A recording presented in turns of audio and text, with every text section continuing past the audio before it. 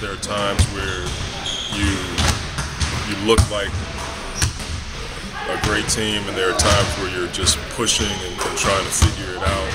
Case in point, Steph Curry makes every contested shot. Last night he goes 1 for 10. Like, got the same shots that he got against us, but couldn't make but one of them. That's just the NBA. It's the same thing that happened to us last night. The first 3 quarters, we were just, trying to figure it out. Couldn't stop penetration. Fourth quarter came around. Our defense looked like, what we practiced, and we end up having a great offensive quarter, and we win the game. It's just part of the NBA, and you just have to have a commitment to the process and not give in to, those times where you don't think it's working and you want to fold. You can never, ever give up. As a coach, how do you continue to accept that and not lose your mind? I probably lost my mind a long time ago, so I'm way past that part.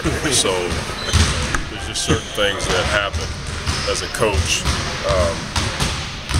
The thing that I'm so, when you're committed to your guys, regardless of what goes on outside, I think that's what has helped us through a lot of tough times, is no matter what happens, you just keep pounding the rock. And there are times where you get frustrated with what you're coaching and what you're getting, maybe 2 different things, but I've always felt like if we keep doing the right stuff, it comes back to you, and we preach that to our guys all the time. Does that make it